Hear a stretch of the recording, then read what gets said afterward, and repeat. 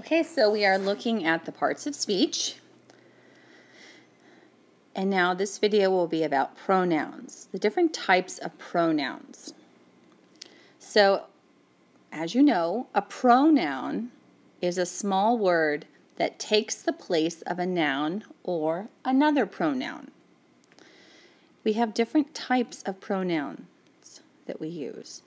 A personal pronoun, a reflexive pronoun, intensive pronoun, demonstrative pronoun, interrogative pronoun, indefinite pronoun, relative pronoun.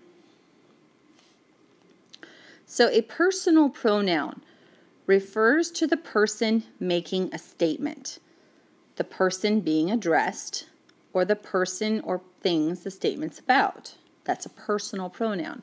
And we know these pronouns. Look at this list. I, me, my, mine, we, us, our, ours, you, your, yours, she, he, it, him, her, hers, right?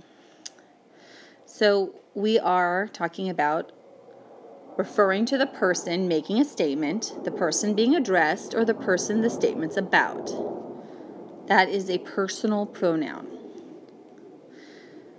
Reflexive pronoun. A reflexive pronoun follows a verb, or it follows a preposition, and it refers to the preceding noun or pronoun. In other words, it refers back to something. It refers back to a noun or pronoun before it. I talk to myself. Myself is a reflexive pronoun referring to I, myself. The example here is myself, yourself, herself, himself, itself, ourselves, yourselves, themselves. Those are called reflexive pronouns.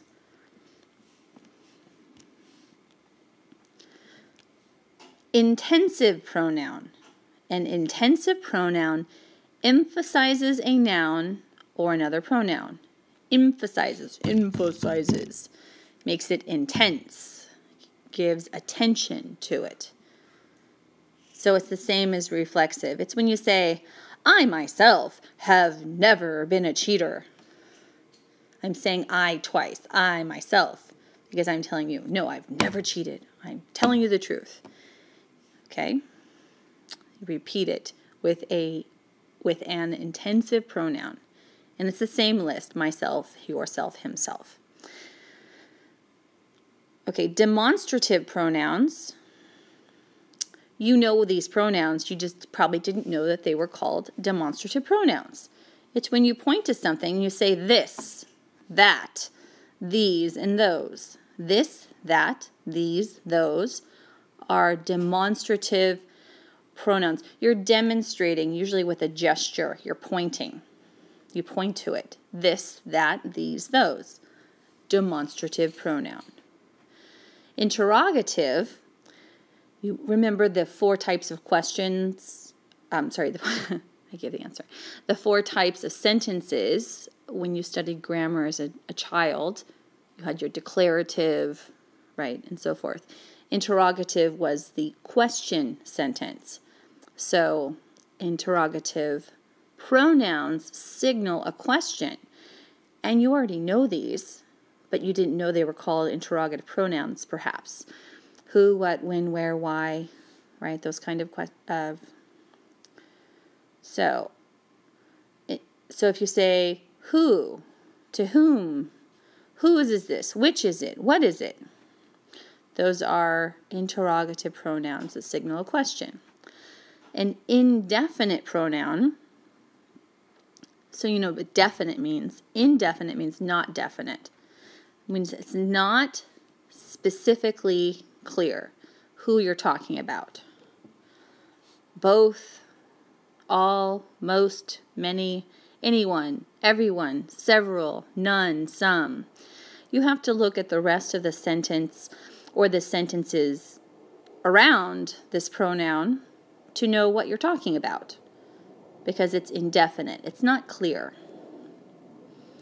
Okay, and a relative pronoun introduces an adjective clause. A group of words together with an adjective clause. It introduces an adjective clause by relating it to a word in the clause. Yeah, that sounds tricky. Let's look at the example. Who, whom, whose, which, that. So it would sound like this. Miss Guy Smith is my teacher who is teaching me about grammar. So the who refers to what? I think that's correct. I hope it's correct. Another example from the grammar book is the merchants who are eager. I'll say that again. The merchants who are eager for sales shout to customers, "Come here, come here." So that who is a relative pronoun.